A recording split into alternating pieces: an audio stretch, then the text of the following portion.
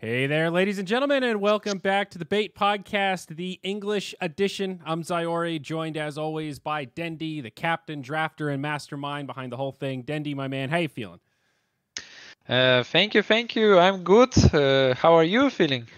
Feeling pretty good. There's been a lot of stuff happening in Dota over the last couple weeks, and now we've slowed down a little bit. Seems like there's some downtime here in July. Not too many tournaments, especially in Europe and CIS. So it's a good time for a little summer vacation, right?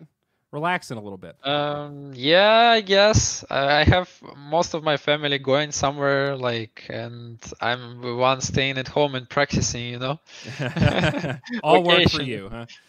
Yeah. I guess that's true. So what have you been doing the last 2 weeks? Really, we're 2 weeks into July, halfway through. I think the next European tournament is Dota Pit, and that's still like 2 weeks away. And just today, we saw the big announcement that the teams have somehow come together for some. I saw the announcement on Team Liquid, so that's why I say that it's like a $500,000 big European event, but that's not even coming up until sometime in August. So, what have you been doing? Are you just finding scrims? I guess is that how you're feeling the downtime? Yeah, we were practicing a little bit, not too hard because we knew new patches are coming, so there is not really smart to contribute all the time and going hard on all the strategies and stuff, because after patch I expected everything to go upside down, like always. It's a new Dota, new period where you need to understand the game again, you need to understand the heroes and stuff. So we had 2 weeks ago, we had economic patch. We were trying to get into understanding of the game, where it was also drafting order changes and many other stuff, map changes. So it was pretty big for Dota. And yesterday, I don't know when people are gonna watch this podcast, maybe a few days before, it was a patch with heroes changes. I actually expected much more from it. Really? I think, I expected it's gonna be much bigger than what we got. But I'm totally fine with what we got. Some heroes got some rework.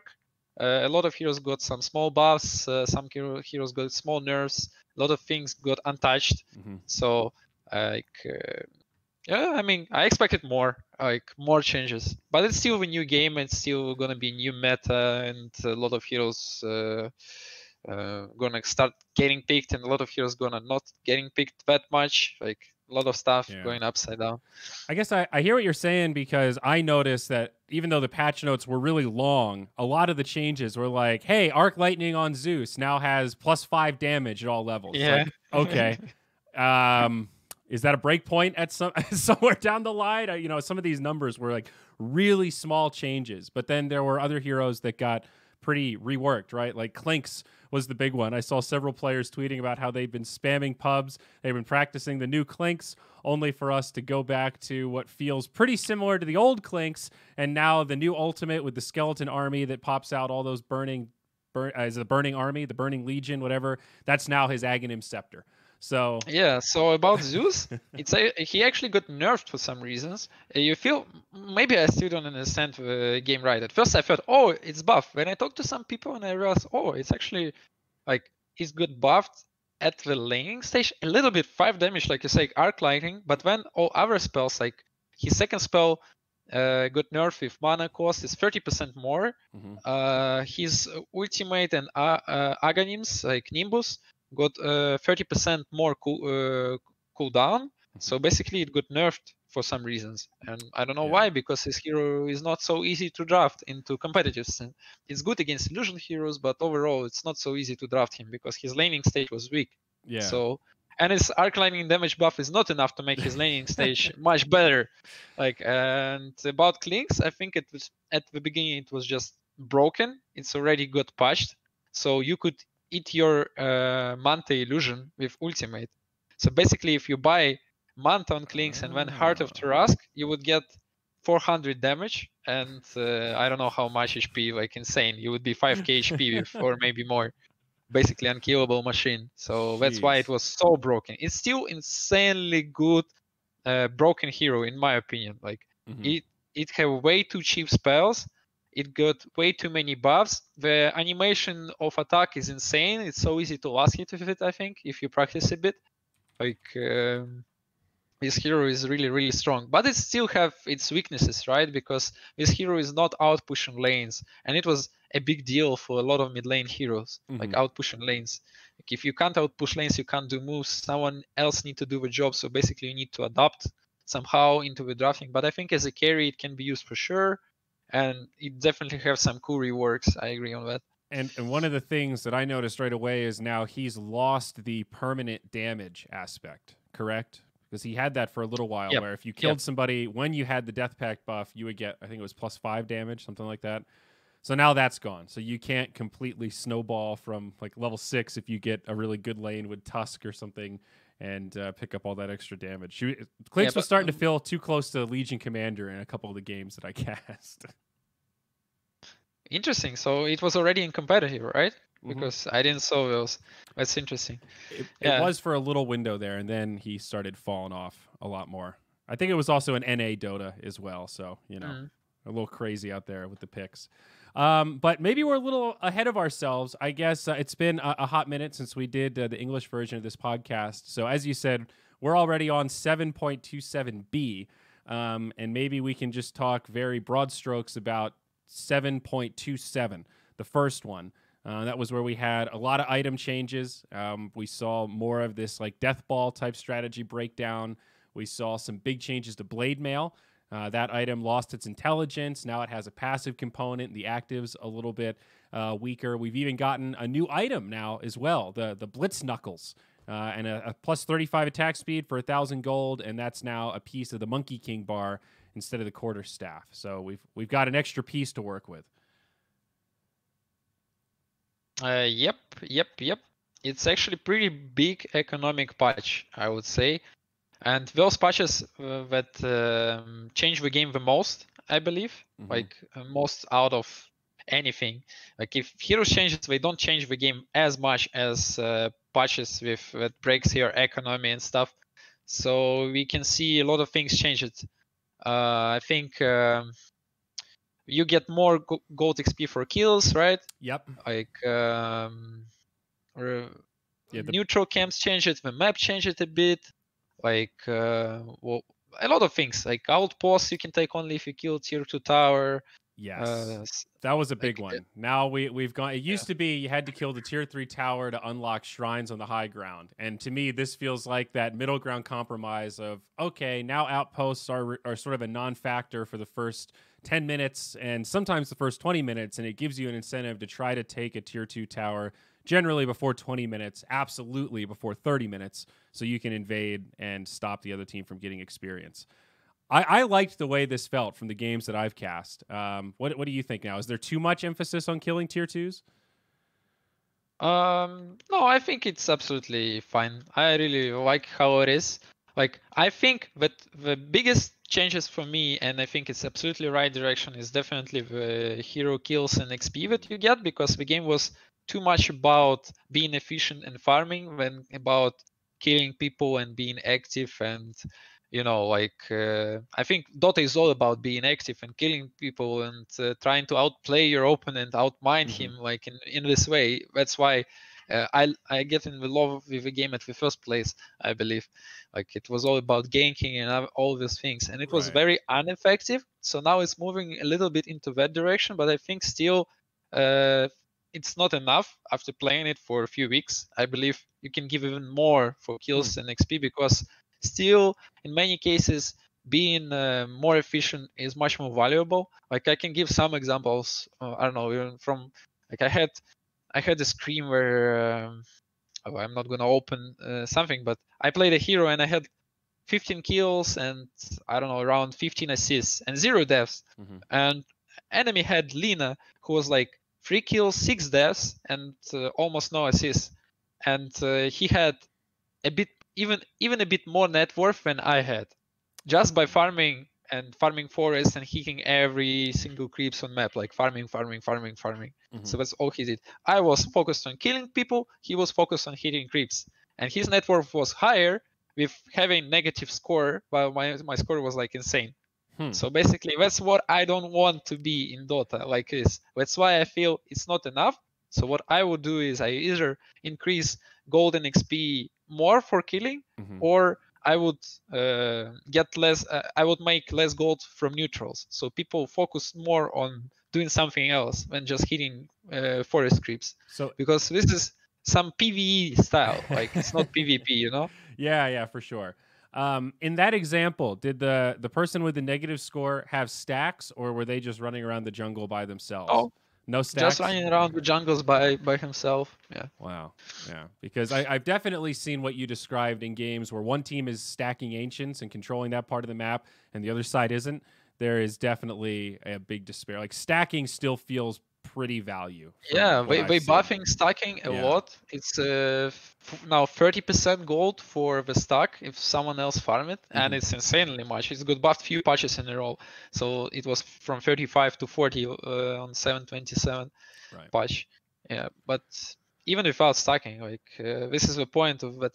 That's why some heroes you can't really balance them out, like in a way, you know. It's hard because some heroes they are flash farmers naturally, like Lina or SF or Leshak or whatever, and some heroes are like Clinkz. They're not flash farmers.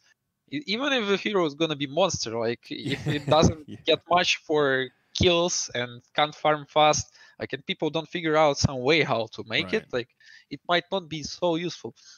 Yeah. Like, I mean, depends. It depends. I see what you mean, though. And I agree. I think we've gone through a pretty long period of Dota being, as you put it, very PvE focused, where it's you get rewarded for playing a little bit more passive and farming and really just playing crisp. And sometimes it's fun to see people take a little more risk and get rewarded for taking risk, right? As a viewer, I like to see kills too. Yep. One of the other big changes from 7.27, the draft order for captain's mode. So we've now switched from 4-1-1 with 4 bans up front and then only singletons in the second 2 phases to now a 2-3-2 drafting phase. And I think, the time has also been reduced from 35 seconds to 30 seconds for each phase. And they also altered the picking order a little bit. So now, as an example, in the opening phase, it doesn't snake where it used to go first pick, and then you get 2 in a row if you were second pick. Now it just goes back and forth. First pick, second pick, second pick. So big changes to the way banning works. And that one took me a little while to digest. The first couple games, I'm like, okay, what are we doing here? I guess broad strokes, are you happy with this change as a drafter? I am happy because it's giving us something new, something fresh. Obviously, the game go upside down once again in this direction because many things change. So absolutely different strategies you're gonna see in a way. Like they are more open now. Like you can prepare more to your enemy. You can have much more like ideas that you can use if you open to heroes. What buns do you need to make to build up a strategy and stuff like this? Like also, I feel that's just a feeling that second pick is a bit too strong because you close up on first phase and you close up on the last pick, which also can be a deal. But I'm not sure on that one because before a second pick was like if enemy first pick, you answer with 2 heroes and then he close up you on first phase. First pick close you up, but now it's but anyway you're gonna get last pick. But now you are not getting close up because enemy first pick, you're second, enemy third, you're fourth, so you're closing the first phase. Yeah. So I'm not sure how good is that also, but also something, you know.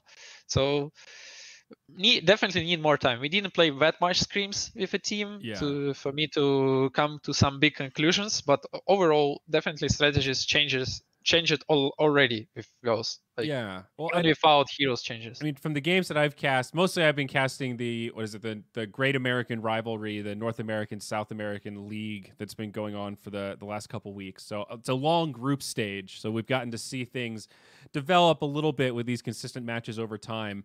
And it definitely makes the drafts feel more dynamic, I would say. Whereas before, there were certain teams that had key heroes, and you could kind of ban out most of them to begin with, and then you would see these drafts where it's like, all right, they've got 1 ban left, and there's 3 key heroes this team could pick here that would be potentially good. And it almost felt like getting 10th pick Brood was too easy. in the old 4-1-1. Maybe I've been watching too much Monkeys Forever, so that's why I feel that way, because, man, does that guy like Broodmother. But now with the 2-3-2, it's a little harder to get like completely caught off guard with that. Oh, crap, we forgot about that hero we don't have a counter for. At least, again, from what I've seen in North America. That's really what I've been watching a lot of. Yeah, maybe. We'll see. But it's good, though. So far, I like it. I think it's made the drafting phase more interesting and harder to predict. Trent always says, like, if him and I can start predicting the final bans, like, game after game, the teams are, 5 steps ahead of us in terms of knowing what those bans are going to be. And that's when drafting gets kind of boring, right? When it's like, okay, it's a Kunkka ban again. Yep, true. So I like this. It was actually much easier to predict, I agree, in the end, like a lot of things, because meta got really stale. You kind of know what heroes are strong and why, and you don't really want to switch them because we are too overpowered, so you just stick to them, and then you already expect what enemy gonna pick in most cases and stuff like this. So it's true. It's a bit easy. It was easier to predict. Right now it's very random. Like, it's super random. I feel like there are some heroes that are very rated. Like, were very rated before hero patch, like Quop or I don't know, Venge or Phoenix or Beastmaster. Beastmaster is insane. Like, those heroes were very rated and very easy to build strategies around, like in a way. But after patch now, it's even more random for me. Like, hands up. Yeah. I don't know what's going on. I was surprised we were like still seeing Beastmaster banned out pretty regularly. Got picked in a couple games. He was still buying necrobook despite the nerfs to that item. I thought maybe there would be a change there, but it seems these core necro builders still like the item. It still synergizes well with his aura and everything else. The point about the hero, he's too strong. He's overpowered, and he's insanely hard to lock down. So basically, there are a few heroes who are really good against him and make his game really hard, like Chen, Enchantress, maybe some like a little bit easier. Witch Doctor or Mirana, they are a little bit easier in this term. And if you don't have any of those, and that's easy to make now with those bans and stuff, when the hero becomes OP, it's very hard to close him up on lane. In a way, like with some other strong post 4, he can break your lane and then break your tower pretty early and take control over your jungle, and that's huge. Like, it gives you, I don't think any other hero gives that much information right now compared to Beastmaster in the game as with Bird. Like, hard for me to come to who can be. Yeah, it's like maybe Visage. He's got birds too, but he gets those. They don't 6. give that much vision. Like, this is very small vision compared to Beastmaster. So this hero is just insanely strong, and he buffs entire team. He fits all insane amount of strategies. He have BKB control. His boars are insane. Like, and no matter how much you try to nerf this hero, he's still strong. And necrobook is not that much. Actually, necrobook. So the point about necrobook, it got nerfed for tower damage and creep farming, but it got buffed for hitting heroes.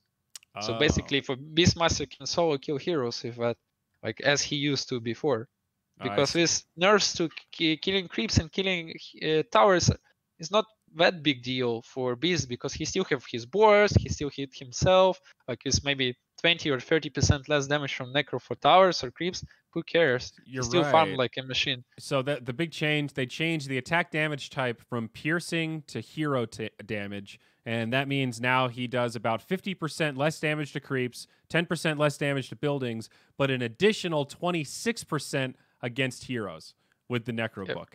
Yeah, that you're right. I don't think I read the byline there about how much extra damage he does to heroes now. Last Will doesn't go through spell immunity. I guess that was one of the other nerfs. So, honestly, I expected more nerfs on this hero, and after hero patch, as yesterday, I don't see any nerfs. Like, it feels like he didn't get any, like almost like some mana pool. I'm not a Beastmaster player. Like, I played, but very little. So I don't know how big his mana pool nerf. Like, second spell got more expensive on mana, but I don't think it's a big deal, to be honest. Especially when you buy in Necros, right? Yeah. Because they give you mana region, or any other item for mana vision, and you're fine. Like, I mean, so it's quite a bit now. It used to be 50 mana, and now at level 4 it's 75 mana for boars. So that is a big increase. But I also would have said 50 mana is strikingly low for summoning boars for how good they are. Yep. So yeah, I'm with you there. Before we dive too deep into heroes, the only other item I really wanted to ask you about was Meteor Hammer, because that one's now been changed. It's a crown and a perseverance buildup, and we've been seeing Spectre. I don't know if there's other position ones, like the heroes that were kind of buying necrobook before as this value item. Now Meteor Hammer can sort of fit that build a little. Any thoughts there? Why it's so good on Spectre? Because what this hero needs is mana regen. So Spectre can actually throw daggers all the time and farm faster, and stats. And this item provides everything. It's cheap. It gives way too much stats for its value, and it gives you mana regen for Spectre. And because of that, he can farm stacks now with Meteor Hammer, or push waves really fast, or even push towers. So basically, this item is just 3 stats now. You know, like you remember maybe meta when everyone was buying drums or some stuff like this because it was way too cheap for its value. And I feel like that's what's happening to Meteor Hammer. I think on a lot of heroes it can be used much more often, like Wind Ranger or Rubik or DK or anyone else. Like you can come up with idea yourself. Like Wind Ranger, you shackle 2 heroes, you drop Meteor on their heads, you know? Yeah. Like, or Rubik, you lift a hero, and if lift is last level, I think you still can try to cast Meteor or something, or maybe Trend Protector, or maybe even someone else, and it gives you stats. Like you just need to realize what your hero needs. If it's good, if stats mana regen, why not to give why not to go for this item? Yeah, it's the new value item, although I guess drums are also pretty darn good now as well. I interviewed Jenkins the other day, and he said, I love this patch because I love drums, and now I can buy drums on literally every hero in the offlane. He was one happy offlane North American player, man. Yeah, drums looks insane. On Spectre too, by the way. Like, pretty cheap item, gives you insane amount of attack speed. I remember I was ganking, like the other day I was ganking with Quob, the lane with Spectre, and I'm jumping and I'm like Shadow Strike and starting to hit, and suddenly he drums. He have brown boot drums very early on in the game. Like he just bought it straight first item, and my attack speed become like from poof poof to poof poof poof poof poof, and I'm like, what? What's going on? Like what's happening? And then I'm like, wow, drums. Okay, that's a good buff. Yeah, good stuff. You know, it's a real item now. That's a real item. Okay, so 7.27a was pretty small. I think it was like 2 item changes. They added a recipe to MKB because that item was way too much value. And Helm of the Dominator also had a recipe added to it. We had a little break, and now we are at 7.27b. And we had a few more item tweaks and a whole lot of hero changes. We already talked about a couple. You mentioned the Clinkz and the Zeus. And the other big one that jumped out to me was Bloodseeker. He's also big. He got the Clinkz treatment. He's sort of been brought back to what I would consider old Bloodseeker, or at least an iteration closer to it. Where I guess Thirst now, it no longer gives you attack speed, but it heals you. And Blood Rage has now gone back to, it doesn't silence you, but it gives you spell amp and increased attack speed and drains your health. So I don't even know if this is a buff or a nerf or just a change. I think it's losing insanely much lately in pubs. I think its win rate fall really hard. But what I think is either it's got changes that people don't understand, or it's maybe way too become way too weak. 2 points. So I was thinking maybe you can use this hero as a support because it give you Blood Rage. Yeah, it's hard to cast it on yourself all the time. You're gonna get minus 3% of life every second for 8 seconds. That's a lot, right? And then it give you 140 attack speed, 24% damage. So basically, it's a strong buff. So I thought maybe it can be a post 5, you know, like Ogre Mage or Trend Protector or something like this. You know, so maybe this hero gonna change. I don't know, but that's something interesting. Like if you stay with Morphling on lane, for example, as a Bloodseeker, you cast this first spell, like and suddenly your Morphling is 140 attack speed, 24% damage, and Morphling maybe don't care that he lose some HP because he can get HP from. So remember, it's half his attack spells. speed on allies. I just read that byline as well. Oh, so it's only level 4. It's plus 70. Yeah, 140 would be insane, dude. That would be so good. It's 140 for self. Maybe half is still good enough. Maybe it's a lot, like, because it's still a lot. 70 attack speed, and what he got level 10. If you look, he got talent. Let's get another 30% attack speed. Yep. From this spell, right? So it's 170 already. So I feel like Valve trying to say, okay, maybe this hero is a support or something like this. Because as a core, I hardly see how it's gonna get played right now. I feel it's not so easy. Like, I don't know. Yeah. Or maybe as an offlaner, maybe, like, I don't know. So 2 other heroes that, well, one I noticed, let's talk about Underlord a little bit, because I was glancing at pub win rates and pick rates, and he has had a massive jump both in play rate and win rate. Have you seen any Underlord in your games yet? I saw, but it wasn't that effective in my games, at least. Like, I know that his win rate skyrocketed. I actually didn't get into that hero yet. Like, I didn't read too much. Like, I read it fast, and I'm like, okay, moved on. So I can't tell much about the hero. Yeah, I guess I don't really understand why. I read his changes, and they're pretty straightforward. He has slightly more attack range. The atrophy aura no longer does permanent damage, but you get a little bit more damage now for like the temporary buff. Firestorm got buffed slightly. It's a little bit bigger. It has a slightly faster cast range. Like Pit of Malice, the cooldown was reduced by a couple seconds, and scales, you get 1 second off of it at level 4. Pretty much everything about him got buffed just a little bit, and I guess that's enough to make him feel pretty scary now. I guess. I don't know. It's a weird one. It's nothing too crazy, just little tweaks that pushed him in the right direction. And what about Undying? I feel like we need to do like a recurring segment on this podcast of like the pulse of Undying, because I love this hero so much. I thought he was garbage. I forget which team it is, but there's at least one team in the Great American Rivalry that plays a position 5 Undying that's actually pretty good. They win with it. They make the hero look strong. I don't think he levels Tombstone. It's more like a Soul Rip Decay type build. What's your take on Undying right now? Is he pickable as a drafter? Are you putting Undying in any of your lineups? Absolutely. It's not very early hero to draft, I believe, but you can draft it in second stage to close up some heroes, especially when you see some of laner or position 4 already, or maybe I don't know what you're thinking about where you want to put this Undying. Like, but after the last change about that first golem give you more damage, like 25%, 30 and 35% more, if from everyone, not only Undying. That's actually big, I think, right?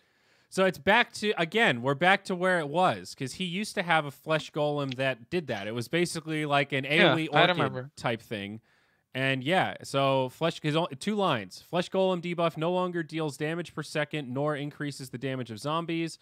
It increases all damage the target takes by 20, 30, 35% across the 3 levels. So I read that and thought, okay, Undying is back. I mean, that's like big time damage buff in 5v5 fights.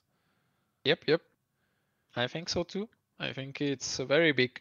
It can buff too much in team fights. Position 5, is that what you think, generally speaking, where he's probably going to be seated? Hard to say. Last patch I was thinking it actually can be played in post 3 even. Like, that was my thoughts on the hero. But right now, yeah, I guess until someone comes up with idea how to use it in other ways, it's post 5 hero for sure. So what stood out to you the most about 7.27b? What have you felt in your pubs? What heroes are jumping out? Okay, let me think. So there is a lot of interesting things, especially at heroes I play. I can't say that something stood out too much for me. Let me double check the heroes. Okay, so Clinkz, yeah, 100%. It's probably the biggest. But even after change, but he can't ulti Manta anymore, I think the hero is still insanely strong. But it's hard to find the use for him in competitive, at least. That's my mind about the hero. Mm-hmm. I like some small AA buffs. They targeted for AA, using AA as a core. What else from heroes I like? Let me see. Brute got some changes. I'm not sure how good those are. I'm not a fan of Brute. Centaur is back to old Centaur in a way, like you said before, like a lot of heroes getting back. Maybe we're gonna, like, I was thinking even to try solo mid Centaur, but the problem with playing solo mid melee heroes is because in pubs drafts are now that everyone, when you pick in last pick mid and enemy picking last pick mid, you don't see each other, so people trying to pick something very strong because you don't see enemy heroes. So usually it's some range hero, and then I'm not sure if Centaur can do really well against range hero. Maybe with new passive it can, but I wanted to go for double edge hoof stomp, so it's kind of anti-melee build and see how it goes. You know, like what else? What else? One hero. So I was looking at who's not just winning a lot in pubs, but losing a lot. Right now in Divine and Immortal, lowest win rates, we've got PA and OD, Outworld Devourer. And I know OD got some tweaks. Do you think he's going to start making a comeback? Because he's been just in the dumpster.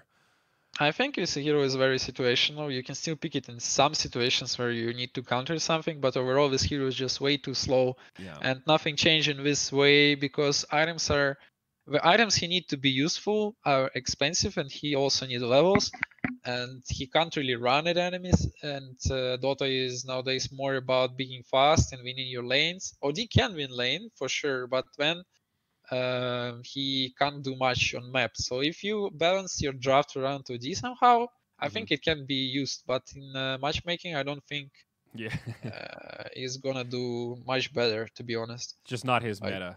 Yeah. What else? What else? I'm excited to see more Alganims on Void. Not gonna lie, I think it's cool. Wanna see more of this.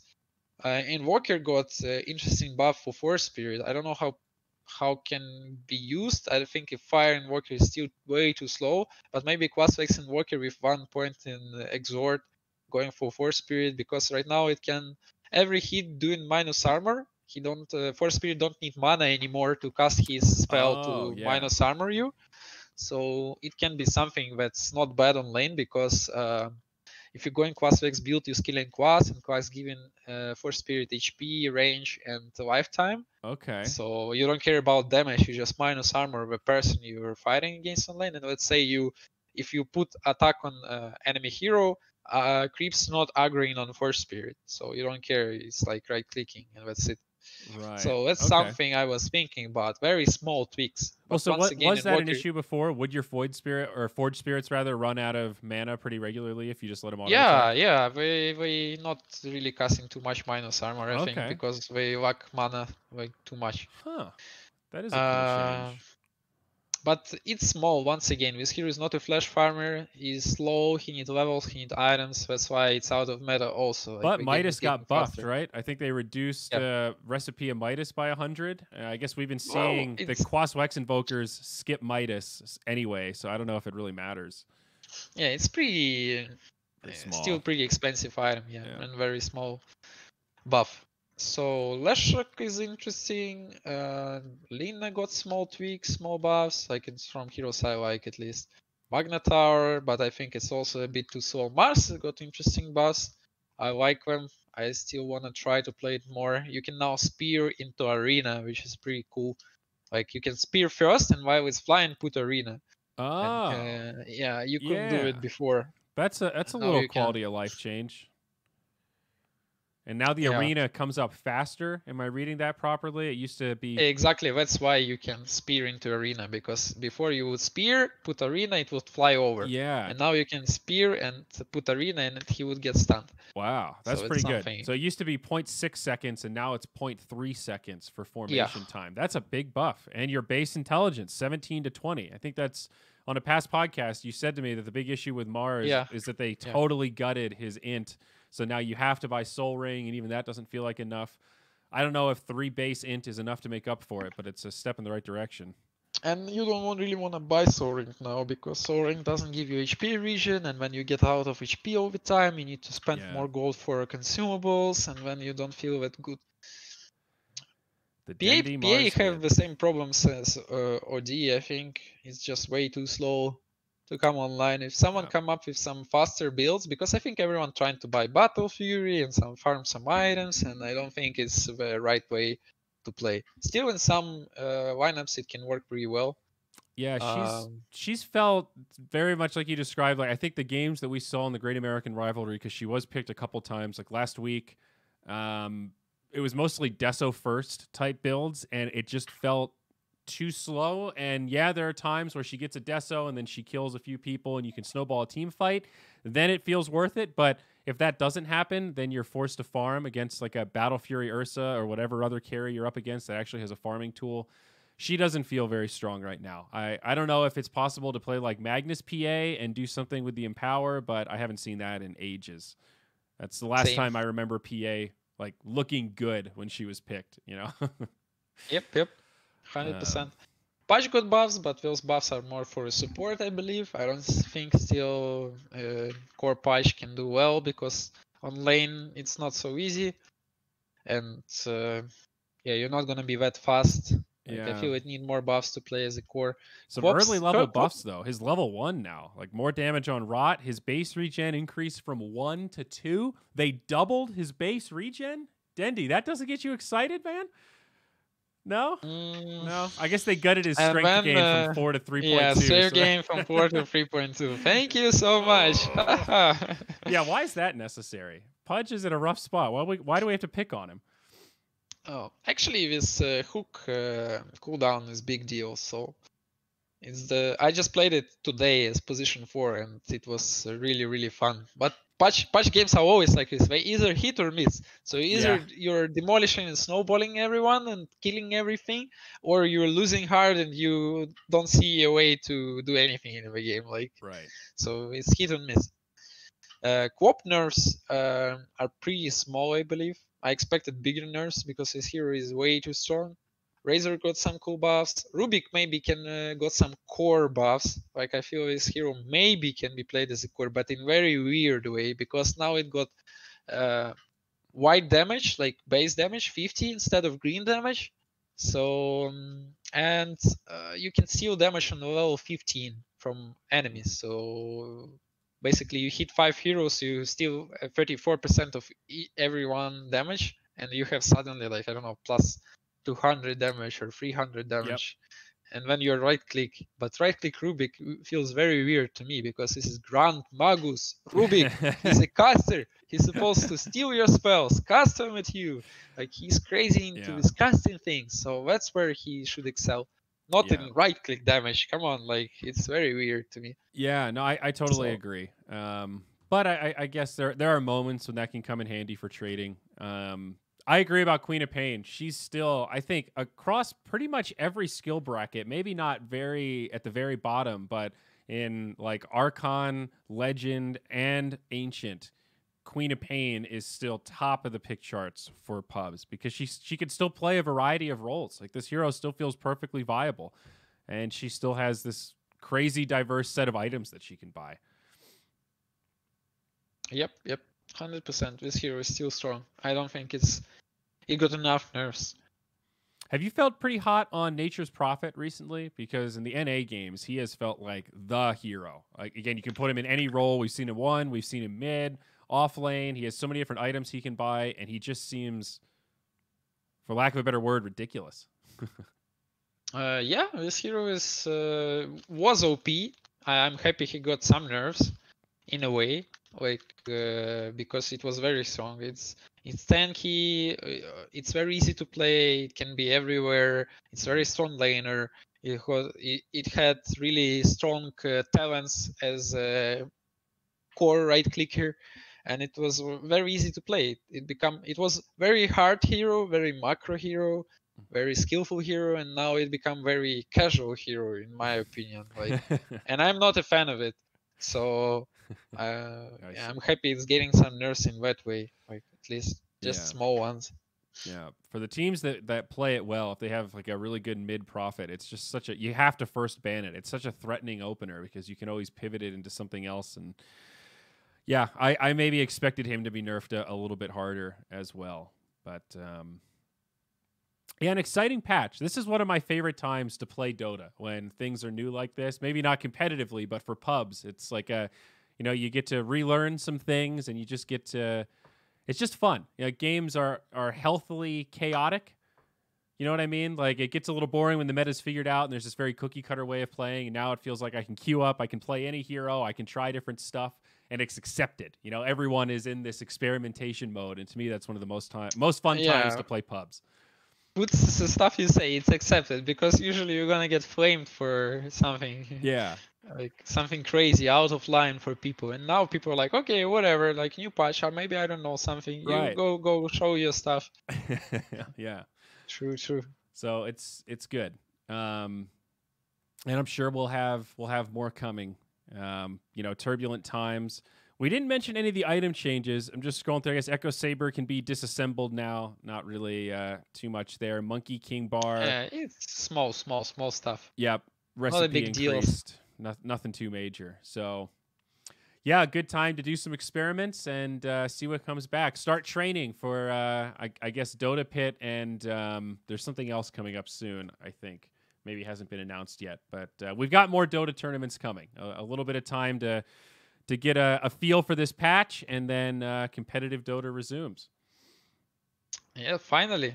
Like, I hope this stuff with this COVID will finally over, like as soon as possible. Yeah. That's actually insane. I think people are getting crazy sitting at home, and it's just insane. It's enough of this. Enough. Let us out. Yep. Let everyone go and travel and get to tournaments again and have fun. I really miss seeing cross-regional Dota. There's been some great regional games, but I miss seeing NA versus Europe. I miss seeing China and Southeast Asia against Europe and CIS, and that is the big thing we're missing out on right now. And yeah, I'm itching for it to come back. I guess we didn't talk about the team too much in this podcast. Any updates about B8? How the training is going? Any thoughts there? Everybody feeling good? Yeah, all good. We keep working, keep practicing. Not so much. Like the last 2 weeks, not gonna lie, it was in easy mode. We played some scrims, but not that much because, as I said, we were waiting for patch with heroes. Mm-hmm. We didn't want to waste too much time because everything can go upside down. You practice some ways, some heroes, some strategies, and then suddenly we're all broken and you need to do something else. So we were playing, but smart. We were smart about it, I believe. So now patch out. We're gonna practice a few more days with heroes and see what is shown, and then we're gonna start practicing much more as a team, preparing for what is coming next. I don't know if we're gonna get invited to some tournament or qualifiers. We probably gonna accept it and try to fight there and show some results. Yeah, I mean everyone is pretty in a good mood. Everyone is happy, I guess. So yeah, we just working on our stuff slowly and improving slowly. Obviously, it's not so easy, like to get some big jumps of improvements. Especially now because there is no boot camps and stuff like this. It's not so easy, I guess. But everyone is excited and everyone want to work, so I'm happy about that too. Well, that's good to hear, and I'm glad to hear that you guys are finding some balance. It can't be all work. You got to take some time off and strategize around the patches. That's good. Very, very smart. Playing a heads-up game as always. All right. Well, I think that brings us to a close for this podcast. We'll be back again in a couple of weeks with some more impressions about this patch and updates on more Dota news to come. Neither Dendi or myself have really touched the Aghanims Labyrinth yet, so we'll have to get a chance to play that and report back. Though I've heard good things. Get out there and play it yourself, folks. I love these Dota mini games, and this one does look pretty cool. Yep, gonna try it today. There you go. That's a Dendi guarantee, folks. And make sure you get at the social media, B8 Esports GG. We've got Twitter, Facebook, VK, Instagram, YouTube. Follow. Don't miss any of the updates. Get all the action. And we'll catch you on the next podcast. Thank you, guys. Love you all. Bye bye. Bye bye.